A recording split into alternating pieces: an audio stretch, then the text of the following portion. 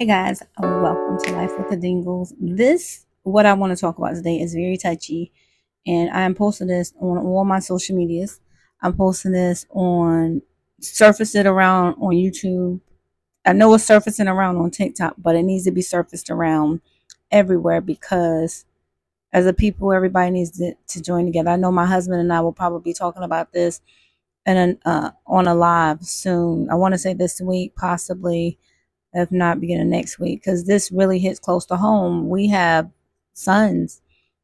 So this video that you guys are about to see is very disturbing. News is very disturbing that you're about to hear, excuse me, is very disturbing. So get your minds prepared, mentally prepared to listen to it. And I ask that you guys stand in solidarity and pray with this family. Like, share, subscribe this video, guys. Like it, and let's talk more about the actual facts at hand. Let's talk more about what's actually going on in the news. Let's get into this video. Away and getting this horrible news, but on top of that, they say they feel left in the dark by the Vance County Sheriff's Office. I was able to speak with the sheriff today. He is urging people to remain calm while they investigate, but really still a lot of unanswered questions in this case. We have to acknowledge that, number one, we do live in the South, and there's a deep history of racism and racist acts.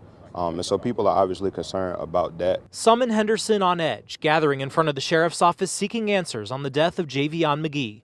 Just 21 years old, he just got his CDL license for a Chicago area trucking company.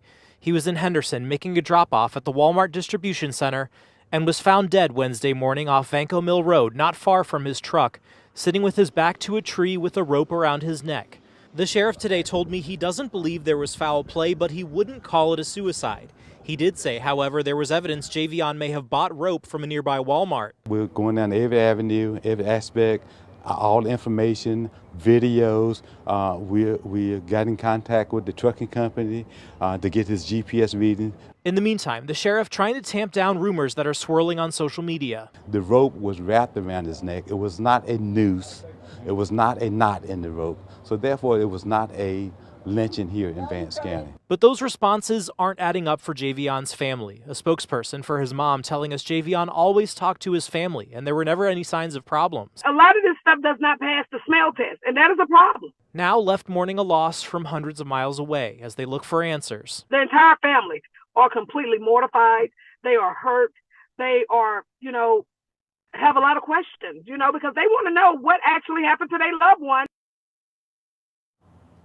And that is what we are trying to get to the bottom of. Right now, the sheriff tells me the SBI is assisting in this investigation. They also tell me that an autopsy is being conducted on Javion today. Once we get the results of that autopsy, then they'll be able to better determine whether this was in fact a suicide. But obviously so heartbreaking for this family. The family tells me some are making their way here to North Carolina, hoping to try and get some of these answers in person. All right, you guys have heard it. And like I said, this is about a little over an hour from where we live. And this really hits close to home. Why would someone drive over 1,000 miles away to commit suicide? And if the family's saying that that just doesn't sound right to us either, to anyone, honestly. If you look at culture, yes, in the South, there's a lot of racism. There's racism everywhere. There's hate everywhere. There's hatefulness everywhere. And like that young man said, we do live in the South. We do. And I know people who's wanting to move to the North Carolina area. What boggles me down is there is a link, or there is a video that's surfacing about why many people are relocating to North Carolina due to the tech industries, but yet you guys didn't say anything about this young man that was hung. Don't start bringing all these different people here, but yet you didn't say anything about this young man from a whole different state in the Midwest that came to this state and was hung on, like, I guess it was his first or second. I don't know how many deliveries it was, but it doesn't matter. This is a young Black male who was on his way to success. He was doing the right thing. He's not in the streets. He doesn't have a million baby mamas. He doesn't. You can see the picture where he graduated successfully. He's not a dropout. This young man was raised right.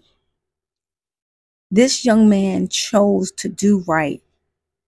And where did right get him? Dead at 21. Hung. So let's wait and see what happens when this autopsy comes back. And I pray, you guys, we need to stand together and pray for this young man. All of a sudden, these things are happening right before an election. How does that even make sense? But let's pray for this young man, family, his mom, his dad, his parents, grandparents, family as a whole. This is the most devastating news anybody can hear. Anybody, even though I don't know his family, I have no idea who they are, but as a Black woman, a Black American woman, as a Black mother, a Black American mother,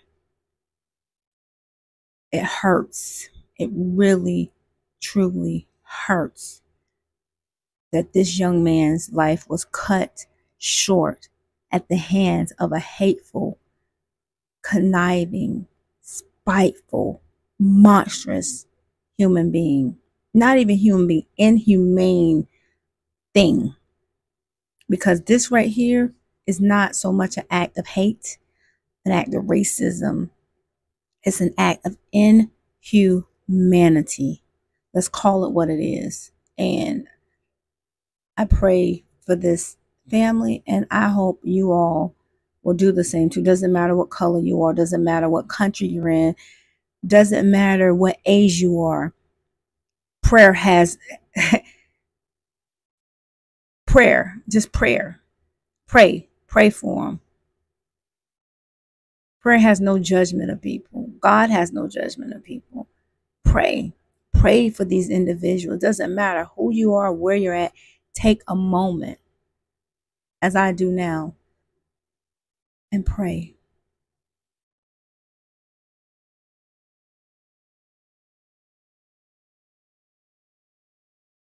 Jesus. All it takes is just one moment. All it takes is just one act of kindness. All it takes is just one voice. Make miracles happen. So I pray with this family. The whole country is still in shock, still in complete and utterly shock about this. And I pray heartfelt, sincerely, that this family gets the justice that they deserve. Guys, talk to you soon.